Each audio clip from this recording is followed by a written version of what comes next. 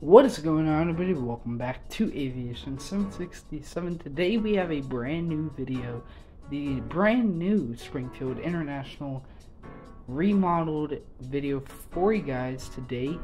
This remodel took about maybe a week time, so not that long, but I'm not saying it is above every other aviationer. It's probably even below the average aviation product produced by a YouTuber or just in general. I just want to say it is looking good, and I hope you guys do like the expansion. If you do, you can leave the comment down below. Let me know if you like it or you don't. And sadly, if you want me to go back, I can't really go back. So super sorry for that, but it is really cool what we have done here. We have added 5 new international gates, moved American over to the main terminal, put the other carriers on the B terminal, and we have this brand new terminal to the right here. As you can see, that is our little regional terminal now that we have. So super exciting, but apart from that, we're going to go into the video. Starting off here, we have this American Airlines Boeing 777-300. He is just getting ready for pushback with a flight out to London Heathrow.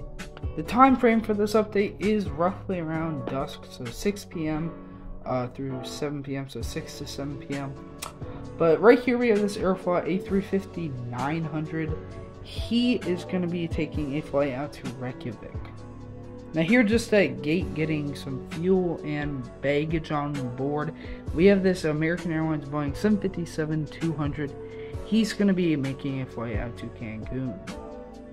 Here, just at gate, getting some catering on board, we have this American Airlines in the Piedmont livery, Airbus A319. He's going to be going to Cedar Rapids. Now here we have this American Airlines Boeing 737-800, and before you get in the comment section, you might be wondering, if this is all American terminal, why do you have a JetBlue aircraft? That's a great question, actually. I appreciate you asking. If you didn't, well, here's a little info on that. I have this JetBlue Airbus A320 here at the Concourse A American side, just to see if I want to keep those 2 gates 6 and 7 open, or if I want to close them off. This is a kind of something I'm thinking about, because I don't need all these gates about now. I may need them in a couple of years or months even, when I collect more American aircraft or any aircraft, depending on what my situation looks like. So if you were wondering, that's why we have the JetBlue aircraft right there. Like we were saying though, here we have this American Airlines Boeing 737-800. He has just arrived in from Mexico City. Now here, just pushed back, we have this American Airlines Embraer ERJ-175. He's going to be making a departure out to Miami. Here, just taxiing off the runway, we have this American Airlines Airbus A321. He has just arrived in from San Francisco. Here, just at gate, just arriving in from JFK, we have this JetBlue Airbus A320. Like I said, he has just arrived in from JFK. Now here, taxiing towards the runway, we have this US Airways CRJ-900. He's going to be departing for a flight out to Dayton. Now here, also heading down towards the runway, we have this Breeze Airways Airbus A220. He's going to be making a departure out to White Plains this evening. Now here, just getting ready for takeoff, we have this Qantas Airbus A380-800. He is going to be making a departure out to Sydney, Australia. Now over here we have this UPS MD-11. He has just arrived in from Miami. Now here, starting off Concourse B, we have this Delta Airbus A321 getting bags on board, and he's going to be making a departure out to Boston. Now there behind him in the United Star Wars livery, which is a awesome and beautiful livery, we have this United Boeing 737-800. He's going to be making a departure out to Chicago O'Hare. And finally, we have this JetBlue Airbus A320. He's just arriving in from New York EWR. Transferring to the other side, we have this Allegiant Airbus A319. He is going to be departing out for a flight to Las Vegas. And here behind him, we have this Frontier Airbus A320. He has also just arrived in from Denver, and he's going to be doing that turnaround back out there momentarily.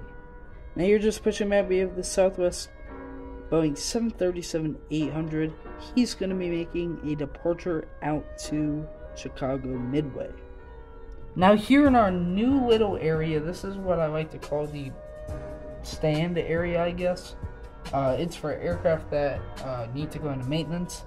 So this Lufthansa Boeing 747-400, he arrived in from Munich, and he was having some difficulties with the aircraft, so they're going to do some maintenance on him in a couple of days. Here, moving on to our cargo section, we have this FedEx Boeing 757-200. He is going to be departing for a flight out to Memphis, Tennessee. And there to the right of him, we have this FedEx Boeing 767-300. He's getting fuel, and he's also getting ready for a departure.